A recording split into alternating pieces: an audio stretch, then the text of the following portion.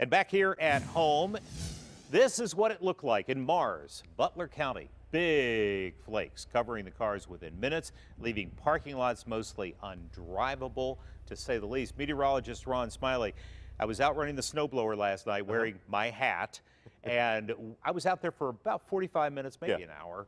When I got done, I had about a ½ inch of snow on the brim of the hat. You know, it's funny that you mentioned that because I didn't even realize when I was out there and I had the hoodie cap on that the snow was all over the place. So when I grabbed it this morning, it was soaking wet, and I was like, So I grabbed the earmuffs instead this morning. But yeah, you know, it's some hard work out there. Make sure you give yourself a little bit of extra time if you're manually cleaning off those driveways and the sidewalks as well. Remember, you do have till the end of the day today in order to get that all done. The faster you get it done, the easier it's going to be. And this snow, it looks like it's going to be around a couple of days. So you're certainly going to need to clear that off.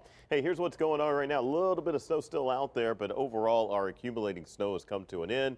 All the watches and warnings, the advisories that we had, those have all been allowed to expire as well. Rain, I should say the snow that we saw yesterday continues to slide off to the northeast. We're going to watch right here. You see this a little bit? Doesn't look like much around the Cleveland area, but that is going to be the possibility of some lake effect snow that might just slide right down east, or I should say west of the Pittsburgh area over into Washington County. Possibility of Greene County seeing just some very light precipitation later on today into the early hours of Friday morning. So we'll watch closely for that. Cloudy and cold for today. Light snow still possible today. And as we're heading into your weekend, it looks like the cold weather is going to be sticking around as well.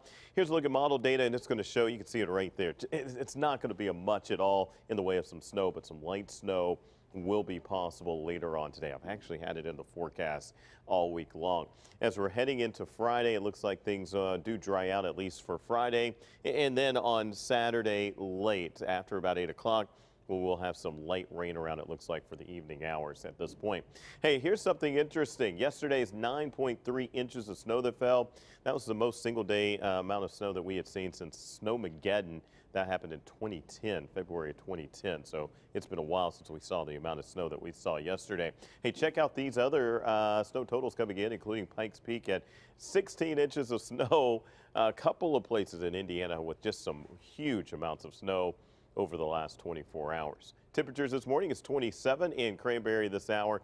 No big change there when it comes to the wind chill. And we're expecting a high today of about 31 degrees. So no big ups and downs with your temperature as well.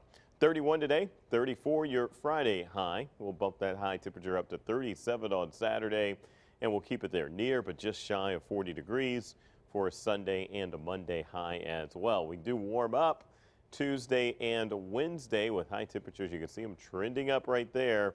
A Wednesday high coming in at around 47 degrees.